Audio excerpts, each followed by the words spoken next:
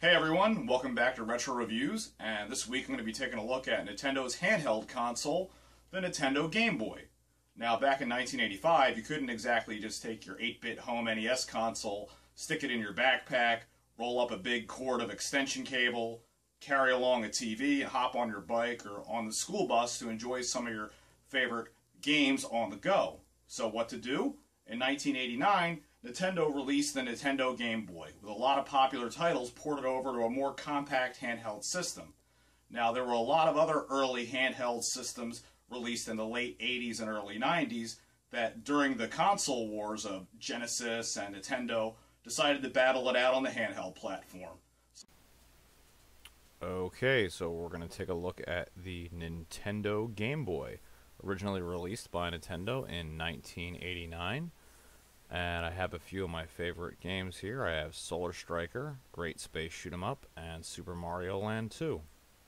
Now, the Nintendo Game Boy comes with a fully functional 4-way D-pad, staggered B and A and select start buttons.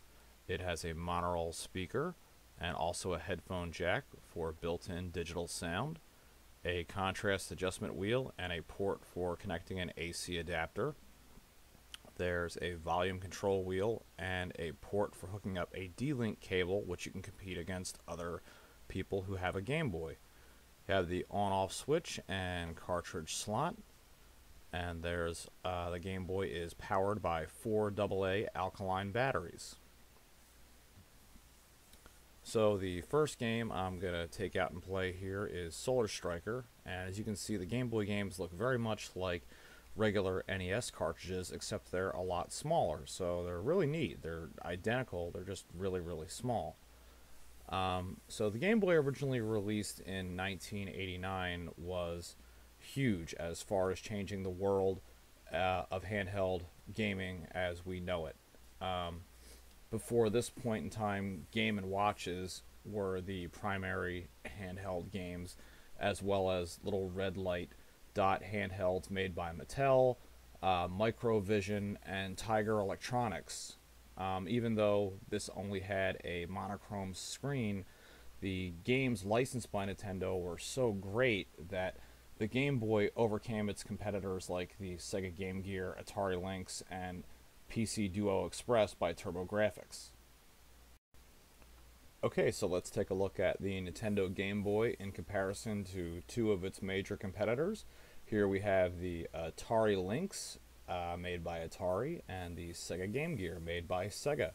Now, these handhelds really battled it out during the 1990s for domination over the newly emerging handheld market, but it was the Game Boy who eventually would come out victorious. Even with its monochrome screen, its small compact size made its on-the-go portability and fun a household name for on-the-go platforming.